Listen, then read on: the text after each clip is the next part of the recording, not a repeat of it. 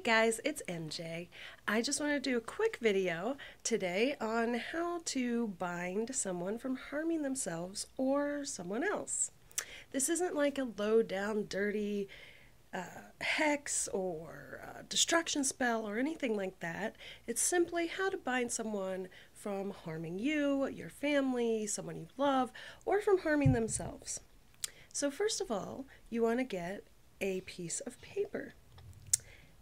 Do you have your paper? Then you want to get a black marker.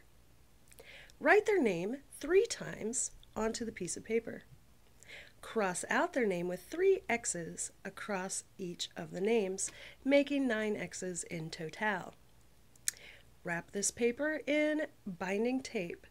Either masking tape or black electrical tape works really well.